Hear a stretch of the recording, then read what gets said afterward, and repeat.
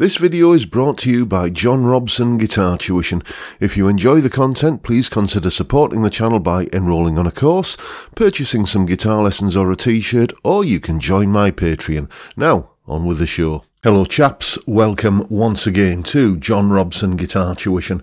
As always, I do hope you're well. Now then, it's Tuesday, so that means we're doing a top 5, but when I was putting this list together, I couldn't narrow it down to 5, so I thought, screw it, throw the rule book out the window, we're doing a top 10. So I've got quite a bit to get through, so I'm going to try and limit myself to what we're doing. Basically, today I'm talking about my favourite guitar solos or pieces of instrumental guitar, because there's a couple on this list that you wouldn't say are, solos. They're just more sort of composed instrumental guitar pieces, one in particular. And yeah, I may have done this video before. I forget. I've done that many videos that I can't remember which ones are actually out there and which ones are still, kind of in here. I've certainly done my favourite guitar solos by this player or that artist or from this album or whatever, but I'm not sure I've actually done just a rundown of my list of all-time favourite guitar solos. There's 10 to get through, so I'm going to try and be brief, and I'm going to basically, I've got a little timer here, and I'm going to allow myself 60 seconds to tell you about each one, starting with Apache by the Shadows. Yes, indeed, Apache by the Shadows. I'm just keeping an eye on the timer here. This was the first time I ever remember hearing an electric guitar and knowing that that was an electric guitar sound. I was really, really young, probably, well before I was school age, so a toddler. And, I just remember hearing this song coming on the radio, and I was utterly transfixed. Until this moment, music for me was, the wheels on the bus go round and round, or 10 green bottles hanging on the wall. I had no idea that music had the power to, kind of influence your emotions in the way that this piece of music did for me. I've been a massive Hank Marvin fan, massive Shadows fan ever since. And, if you're looking for the reason why I ended up playing electric guitar, then I think we've got Uncle Hank to blame for that. Yes. Lay the blame at his door. So there you go, number 1, and I've just made it under the wire for the timer. Johnny Be Good by Chuck Berry. Yeah, now I grew up in the 70s, and in the 70s, 50s rock and roll nostalgia was big business. Grease was the big movie in the cinemas. Happy Days was the big movie, was the big show on TV. Certainly in the UK, the charts were full of bands like The Darts, Shawaddy Waddy, Shanana, Shakin' Stevens was, kind of on the horizon. All that 50s rock and roll stuff was big news. And, I just remember hearing Johnny Be Good on some 50s rock and roll compilation cassette that my parents had got me for my birthday or Christmas or something like that. Probably on the Music for Pleasure record label, if anyone remembers that, all those budget kind of things. And Johnny Be Good was on there, and just the guitar tone and everything. It was the first time I thought, yeah, I could probably have a go at doing that, and I want to do that. So there we go. There's the timer. Little Wing by Jimi Hendrix. Yeah, no, I didn't really get Jimi Hendrix, to be honest with you. Everybody, when you play guitar, when you've started playing guitar, everybody talks about him in these reverend, hushed tones, and all I ever saw on TV was like the clip of him smashing a guitar and making an unholy racket with it. So I didn't really get it. Then another guitar player, who I'm going to talk about later on in the list, they had a version of this song on one of his albums, and then that made me go and investigate the Jimi Hendrix version, and I thought, okay, now I get it. And just the beautiful lyrical intro part, and then the gorgeous lead playing. It's just everything, really. It's just a beautiful. I mean, you know Little Wing. It's just a masterpiece. Enough said. And I'm currently coming down to the timer here. 3, 2, 1, and next. Stray Cat Strut by Brian Setzer. Again, that whole 50s rock and roll thing comes into play here. I absolutely adored the Stray Cats. Runaway Boys was their first single, and then Rock This Town. God, I probably wore out at least one vinyl copy of that 7-inch single. And then just you're waiting with bated breath for the next tune to come out, and it's this. I was expecting Rock This Town Mark II, and out they come with Stray Cat Strut. It was like nothing I'd ever heard, and there's these kind of weird, spooky sounding chords, jazz chords, you know, augmenteds, and you know, kind of runs that are based on the whole tone scale, and just it just sounded so odd but intoxicating and utterly unlike anything I'd ever heard. It's probably the one piece of guitar playing that got me into thinking about jazz and kind of exotic harmonies and, you know, things like that. And oh, there we go, we're out of time. Friends by Joe Satriani. Yeah, I discovered Joe Satriani via one of those little flexi disc records that used to come with Guitar Player magazine. I think it was the song "The Crush of Love." Pretty soon after that, I got Surfing with the Alien on vinyl, and it was a great album. Still stands the test of time to this day. Then the follow-up album, "Flying in a Blue Dream," it suffered from that thing that many albums of that era, the dawn of the CD age, where the CD was the primary, kind of medium for the releasing of the albums. You know, there was too much stuff on it. It would have been twice as good an album if it was half as long. And then out comes The Extremist, that album, and the first track on it, Friends. What an absolute tour de force. He sold a few records by now as Joe, and he's got a bit of a bigger budget, and the production really shows on this track. Just fantastic, sublime guitar playing, and I can't really tell you any more than that because I'm running out of time.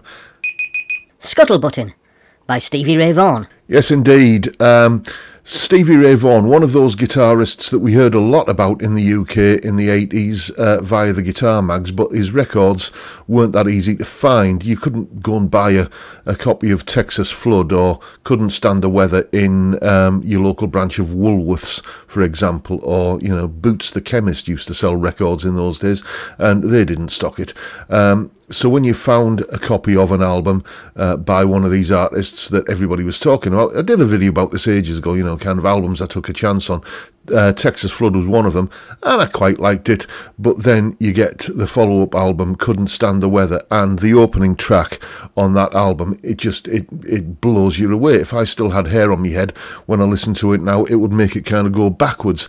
It's an utter tour de force of fantastic virtuoso blues guitar playing with just soul and grit and everything that you want in such music.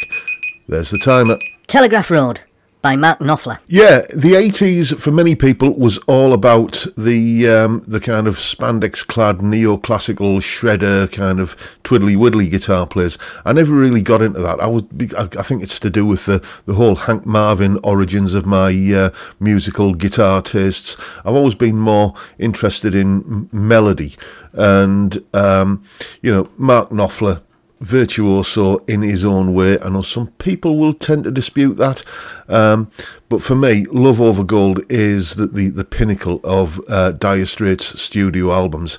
It's where they kind of they just got everything, all the ducks in a row, and just the wind in the right direction. Fantastic. And that opening track, Telegraph Road, it's a cinematic epic of a song, and it's fantastic.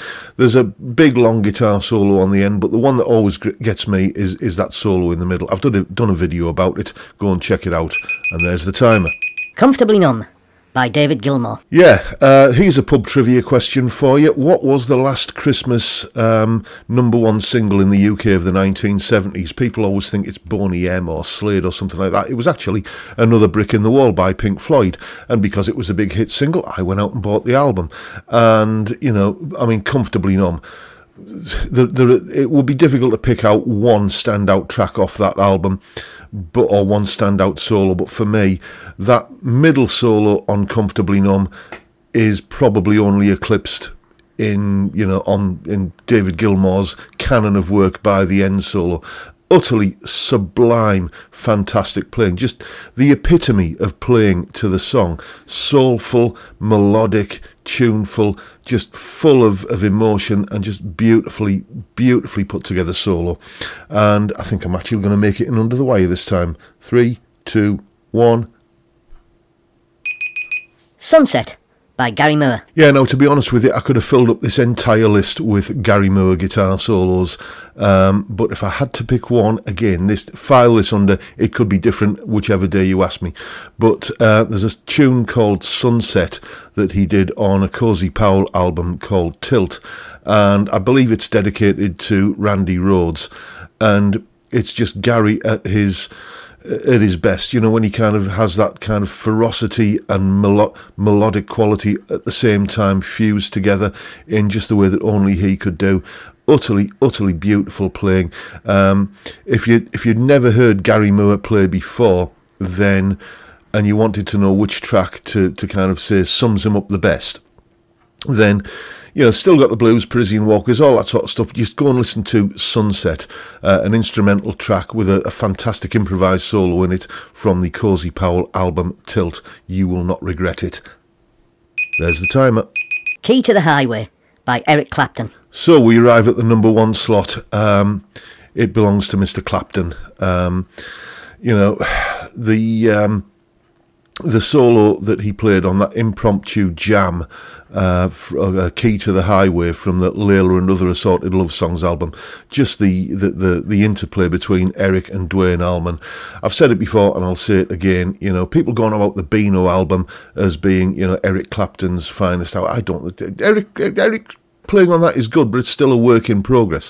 When you get to, however, Layla and Other Assorted Love Songs, I don't think Eric has ever played better than he did on that album.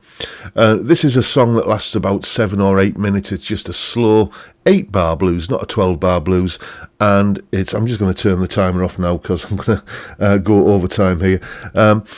It's an 8-bar blues. It's just 8 minutes or thereabouts of him and Duane Allman trading solos, and apparently it was just an impromptu jam that happened to be captured. It fades in. You know, how many songs do that? Because obviously they just once the band were in the groove and everything, the faders just kind of get turned up, and that's the song that you hear. Solo after solo after solo of brilliance from Eric and Duane on that. We could call it a tie for first place between Eric and Duane on that particular track. Some fantastic solos. And there you go, folks. Those are my all-time favourite guitar solos of all time.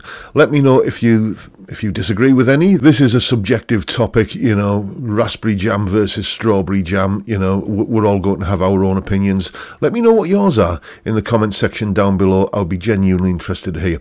And that is pretty much the video for today, folks. Hope you've enjoyed what you've seen. Hope I've been reasonably entertaining for the past 10 minutes or so. And if that's the case, please hit the subscribe button and the notification bell if you haven't already done so. And why not give me a like while you're at it? Don't forget, as always, the live stream every Friday, 5 PM UK time, where we drink beer and talk about music and guitars, and possibly this week, our top 10 guitar solos. It's a great way to kick off the weekend. I would love to see you there if you can make it. But for now, I'll bid you all a good day and say thank you so much for watching. Thank you for your time. Look after yourselves, folks. Stay well, stay safe, and above all, stay sane. Bye for now.